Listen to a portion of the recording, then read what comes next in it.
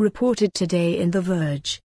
FCC won't punish Verizon and T-Mobile for exaggerating their coverage maps. Verizon, T-Mobile, and US Cellular overstated their 4G coverage in rural communities across the country, a Federal Communications Commission investigation determined on Wednesday. Despite the Commission's findings, it will not punish the carriers in any way. Throughout its investigation, the FCC staff ran speed and coverage tests in rural areas across the country to determine whether consumers were receiving sufficient download speeds. According to the FCC's report, only 62.3% of staff drive tests met those thresholds. US Cellular achieved it only 45% of the time, while T-Mobile and Verizon met the standard at around 60% of the time. The FCC staff was unable to receive any 4G signal in 38% of US Cellular's tests, 21.3% of T-Mobile's, and 16.2% of Verizon's.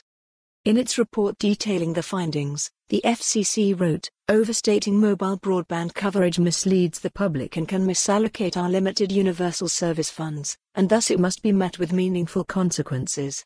Outside of punishing carriers, the FCC staff recommended that the Commission assemble a team of staffers to audit the accuracy of the mobile broadband maps sent in from carriers and require carriers to submit actual on-the-ground evidence of network performance. T-Mobile stood by its maps, but told The Verge that it agrees with the FCC that there is an opportunity to improve their procedures for collection of broadband coverage data for the Mobility Fund maps. A spokesperson for US Cellular said that the parameters adopted by the Commission for the submittal of broadband coverage maps would result in overstated coverage, so the conclusions in the staff report come as no surprise to us. Verizon did not immediately respond to requests for comment. The FCC won't be penalizing the carriers in any way.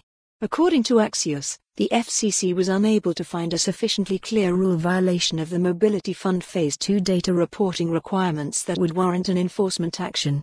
Instead, the FCC will send out an advisory to the entire industry as a reminder that they could be punished for exaggerating their coverage maps. The Commission also decided on Wednesday to drop its $4.5 billion Mobility Fund 2 4G LTE subsidy plan and replace it with a $9 billion 5G deployment fund.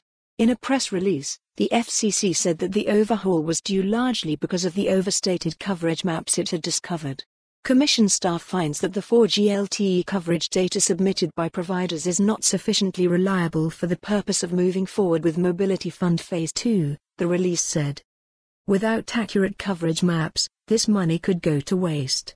At a House Energy and Commerce hearing with FCC commissioners on Thursday, for more on this story, visit the news article link.